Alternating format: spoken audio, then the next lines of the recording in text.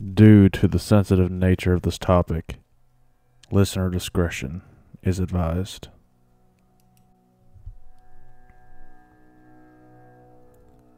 A night that started it all.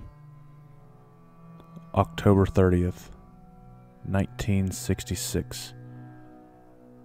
A female by the name of Sherry Bates was killed in a brutal murder scene that was near Riverside City's College Library in California. There's no suspect or any leads who did this such horrific act. The only evidence from the scene was the murder weapon, a small knife, as Sherry was brutally stabbed. The Riverside Police Department received a letter from an unknown person on November 29th, 1966, and it was titled The Confession, signed by no one. This is word for word what the letter said and what the police officers read.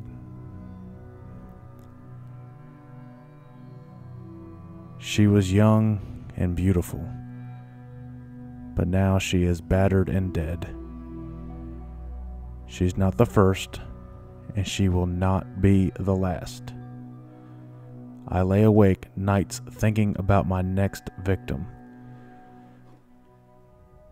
Maybe she will be the beautiful blonde that babysits near the little store and walks down the dark alley each evening about 7. Or maybe she will be the shapely brunette that said no when I asked her for a date in high school. But maybe it will not be either. But I shall cut off her female parts and deposit them for the whole city to see. So don't make it easy for me. Keep your sisters, daughters, and wives off the streets and alleys. Miss Bates was stupid. She went to the slaughter like a lamb. She did not put up a struggle, but I did. It was a ball. I first cut the middle wire from the distributor. Then I waited for her in the library and followed her out for about 2 minutes. The battery must have been about dead by then. I then offered to help. She was then very willing to talk to me. I told her that my car was down the street and that I would give her a lift home. When we were away from the library walking, I said it was about time. She asked me, about time for what? I said it was about time for her to die. I grabbed her around the neck with my hand over her mouth, in my other hand with a small knife at her throat. She went very willingly. Her breast felt warm and very firm under my hands, but only one thing was on my mind: making her pay for all the brush-offs that she had given me during the years prior. She died hard.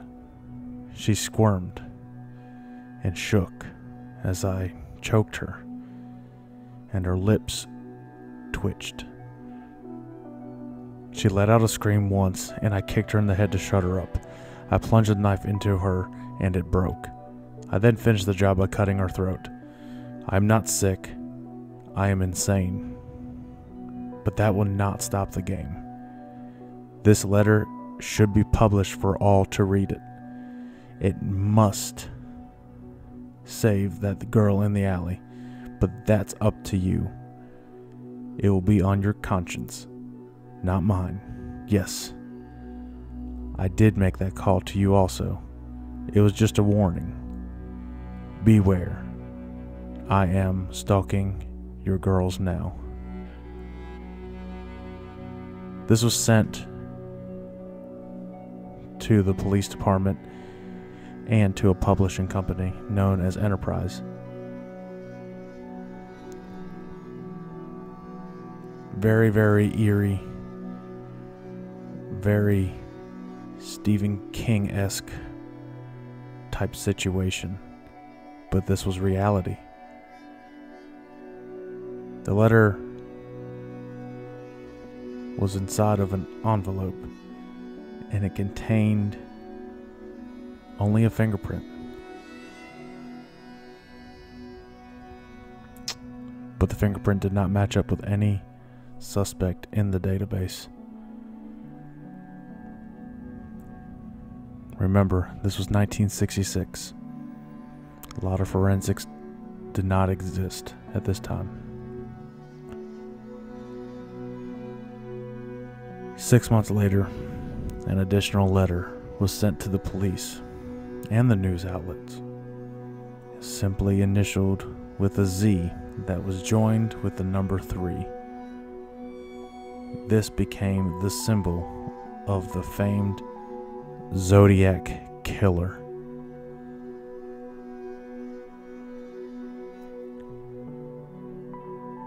Inside the letters were 4 lines of words. Bates had to die, there will be more. And there were. The second killing.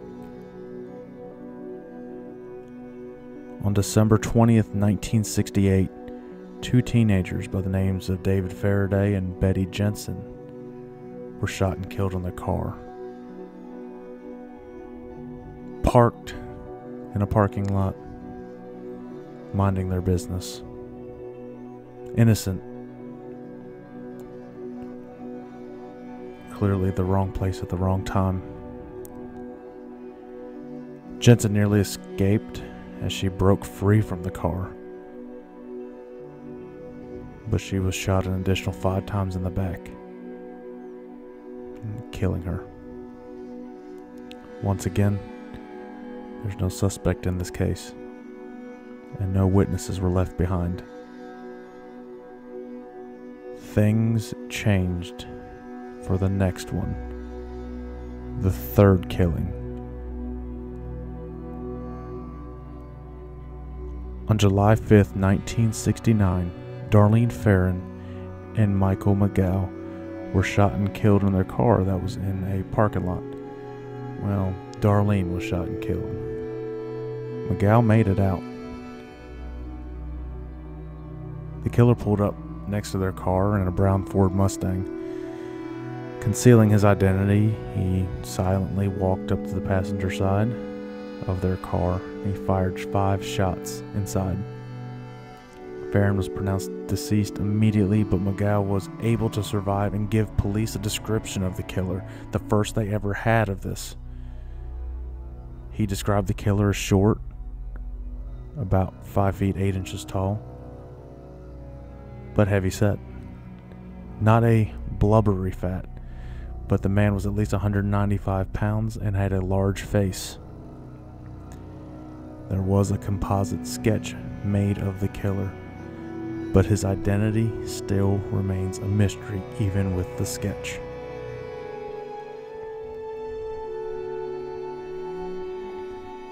There may have been a personal connection with the Zodiac Killer and Darlene Ferrin.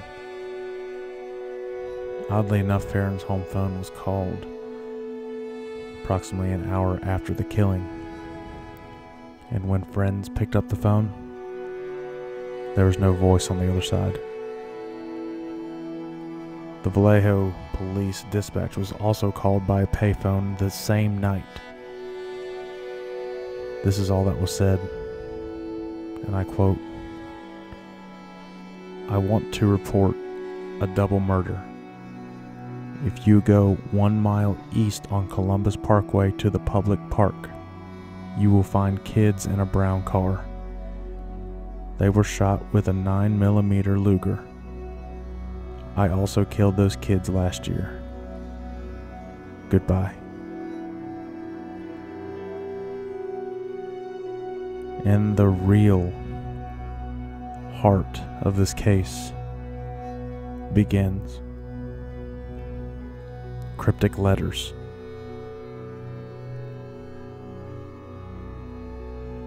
On July 31st, 1969, the San Francisco Examiner, Chronicle, and Vallejo Times-Herald received letters that would lay claim to the murders of Faraday, Jensen, and Farron.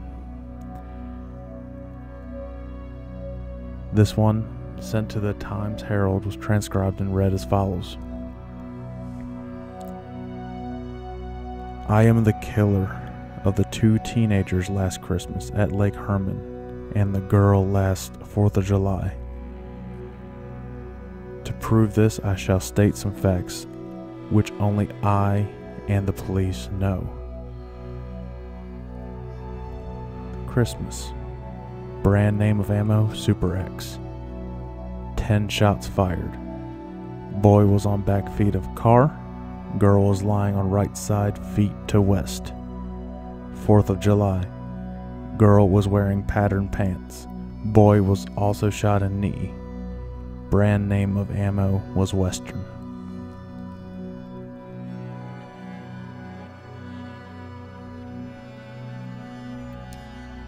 Here's the beginning of the cipher that was part of this one. The other 2 parts were sent to the Examiner and Chronicle. And this is word for word from Zodiac himself. I want you to print the cipher on your front page by Friday afternoon, August 1st, 69. If you do not do this, I will go on a kill rampage Friday night that will last the whole weekend. I will cruise around and pick off all stray people or couples that are alone, then move on to kill some more until I have killed over 12 people.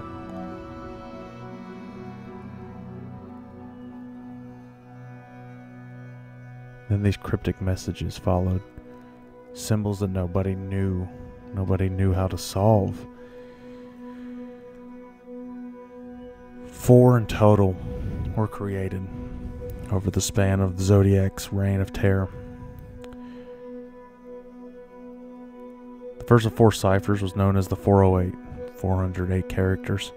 It was quickly cracked by 2 school teachers in Salinas, California, and this is what they deciphered it to read.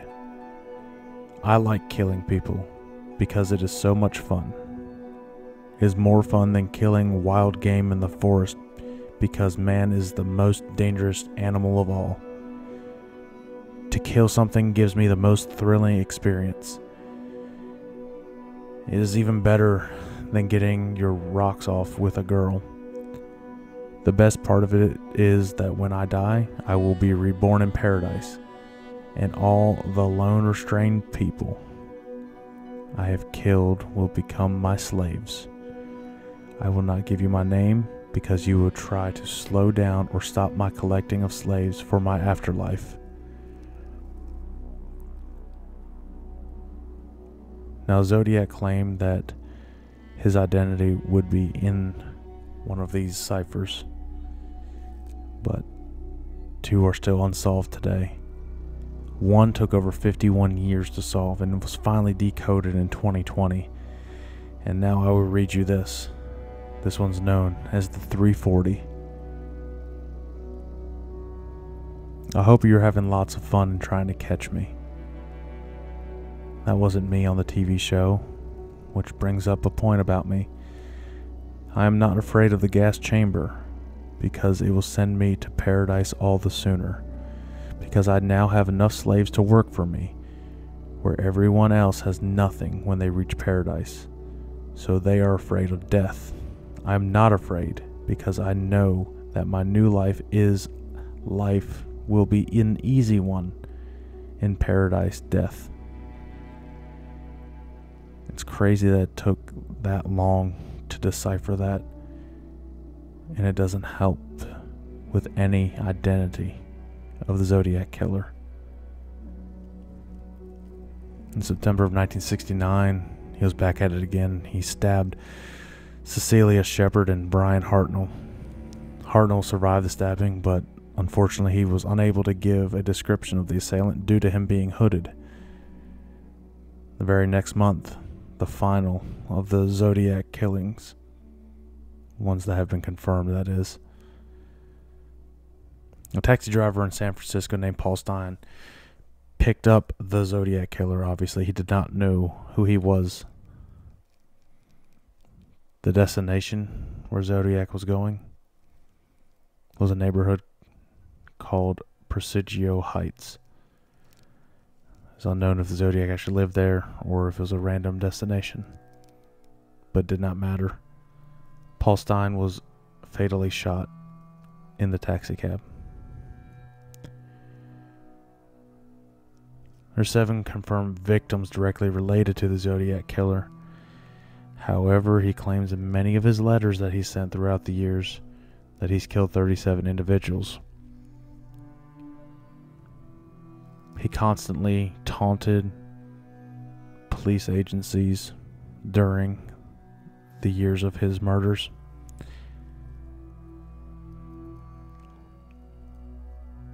Also releasing stuff to the media to make people know. It's really uncertain what the motive really was for all of this. In general, everybody was young, early 20s or even teens. Paul Stein was the exception of being almost 30 years old. You have to start thinking, maybe he just enjoyed killing like he said he did. There's a bunch of conspiracies and theories that surround Zodiac's identity. There's no official suspects in the case. It's still an open case, even to this day. It's one of the greatest unknown cases, cold cases in the world. Similar to the cases of Jack the Ripper. Through process of elimination and extensive research through the years, 5 people have arisen as the suspects in these murders. They are as followed. Richard Gaikowski.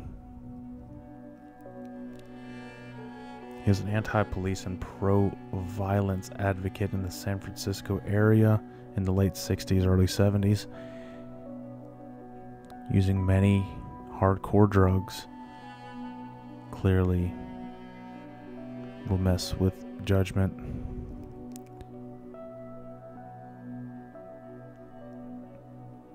Gaikowski, which is the eerie part, attended the final victim, Paul Stein's funeral. Kind of strange, don't you think? A random person just attending a funeral for a random taxi driver. The next suspect, Arthur Lee Allen, school teacher who admitted being in the area when the first victim was killed. Coincidentally, Allen was absent from school the very next day, the day after Sherry Bates's death. Rick Marshall. He lived in the Bay Area during the times of the Zodiac murders. He made suspicious comments on ham radio in the 70s, and it raised a lot of questions that he in fact may be the Zodiac Killer. Lawrence Kane, and I think it's my prime suspect. He sustained a permanent brain injury from a car crash in the early 60s. This brain injury caused him to have the inability to control self-gratification. Nothing was ever good enough. As you heard, Zodiac wanted to keep killing and was never satisfied. He was clearly mentally ill, and this would make him a prime suspect in this case. A very common suspect to this date, based on a lot of evidence in the modern era. The Zodiac Killer was in fact a cop or some sort of military veteran, using tactical approaches and understanding police scheduling and where and when police were. Witnesses all stated that the killer had a crew cut and wore military-style boots. These murders were also in places where Zodiac seemed to know the police's location, like I said before. The theory that ties into this is that the killer is Gary Francis Post. He did die in 2018, but a DNA analysis performed in 2021 had a partial positive indication on Post. Post was an Air Force veteran, and he's also a house painter at the time. To tie that in, evidence at the first scene, the murder of Sherry Bates, was a watch. It had paint splattered on it. And there was also a tactical boot print. A boot print that was in all of the scenes. And it matched what Post commonly wore. He also checked into a hospital that same night that Sherry Bates was killed.